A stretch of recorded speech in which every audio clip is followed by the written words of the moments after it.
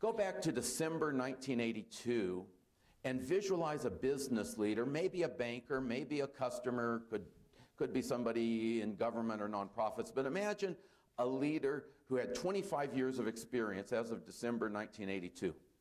That person had managed through 5 recessions. Now fast forward and go to December 2007 to the next generation of leadership and envision somebody in December 2007 who had 25 years experience. That person had managed through 2 recessions. 5 recessions, 2 recessions. And those 2 recessions of the later generation were 2 of the mildest on record. So that period that is shaded, we economists call the Great Moderation. It was the calmest era in American economic history. Now, I'm only showing data back from 1950. We actually have some annual data that goes back to the early 1800s. You look at it anyway, that period from the end of 82, when the 82 recession ended, through December 2007 was the least cyclical, calmest era of American economic history.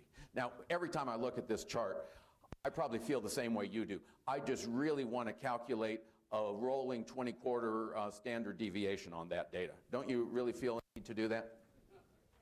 For those of you who are a few years removed from college statistics, let me just explain the rolling standard deviation. When the line is high, the economy is going up and down and up and down.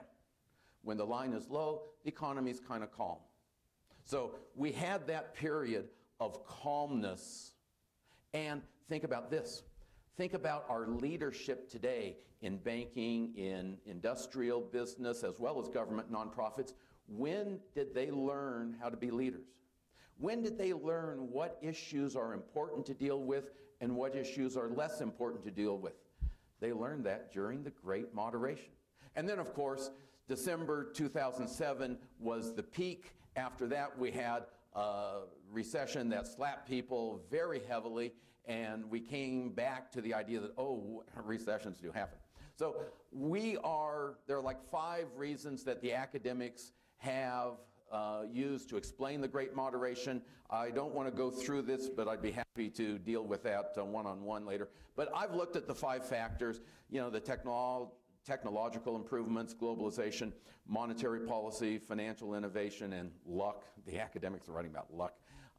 And I've concluded that the future is going to be more cyclical than during that period of the Great Moderation. Maybe not as bad as like the early 50s or the late 70s, but we are going to be more cyclical. So the business cycles are going to come closer together. And when they come, the booms are going to be boomier and the busts are going to be bustier. I wasn't sure if that last word was actually a word. I typed it into Google and lost 2 hours of productivity.